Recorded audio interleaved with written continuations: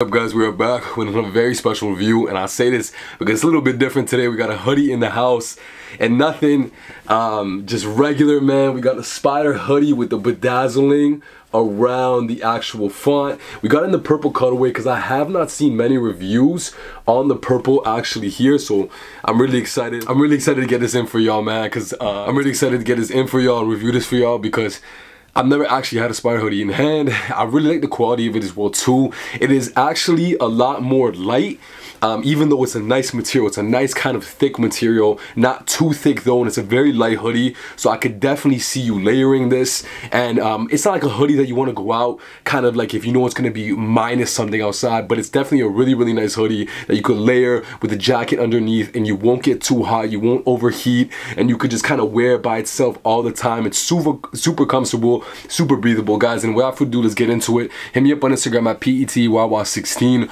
Over there I post a lot of really cool fashion content, sneaker content. That's the best way to get in touch with me if you guys want to talk to me. I hope you guys are having a beautiful, amazing day. Sending you love and blessings, and I hope today is a new day for y'all where you can start fresh and get everything that you guys imagine. Without further ado, let's get into it, guys. Please like, comment, subscribe. It means a lot. It goes a long way. I'm really trying to take this channel to the next level, and let's get into it, guys. So this is probably the most popular collection in the spider kind of hoodie. Like, for example, the pink and the black one with that like kind of the paint splatter kind of style. That's very popular as well too. It's like an OG colorway. This is, I would agree, more popular because it's more true to the brand. You have that spider kind of cobweb in the actual front of, like, loud and proud right on the front of the hoodie. Then you got the bedazzling all across the actual writing. So spider, obviously this is a 5 with all the writing going all across here, guys. The 5 right there. This has like a very nice beautiful matte feel to it. You could tell that this is not going to wash off, and this is kind of like a screen printed cobweb that's very nice but very high quality. The hem on the bottom, you guys can already kind of see it on the bottom right here, guys. You guys can already see it there. It's very nice quality. And on the inside, I'm gonna open it up for y'all. You can already see that kind of heather material that is very nice and light and is gonna keep you nice and cool as well too. There's the stitching for you guys, so you guys can kind of see the breakdown of the hoodie.